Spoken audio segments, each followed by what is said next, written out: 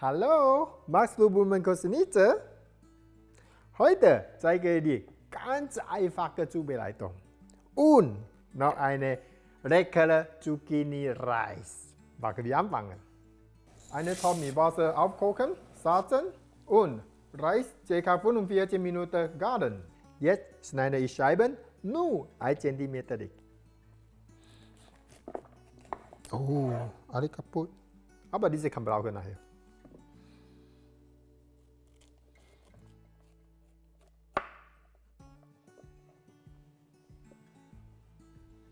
Also, und diese Rest hacken für Reis.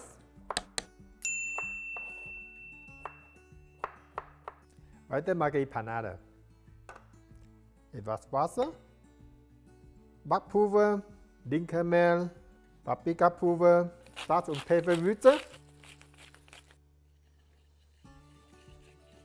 Dinkelpaniermehl und die Blumenkohl in Panade geben. Weiter Paniermehl.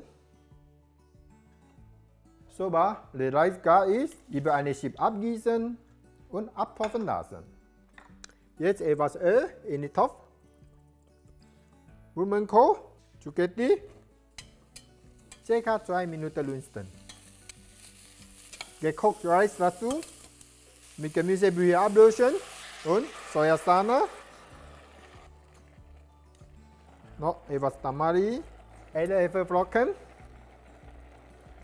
noch mit Salz und Pfefferwürze. Einmal aufkochen und Hitze reduzieren, warm behalten.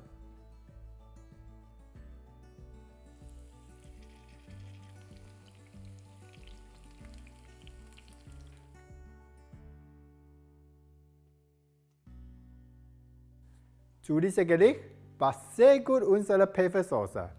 Rezepte steht unten verlinkt. Knusprige Blumenkohl-Schnitzel mit einem cremigen Reis als ein wunderschönes Gericht für ganze Familie. Vielen Dank fürs Zuschauen. Bis anderes Mal. Tschüss.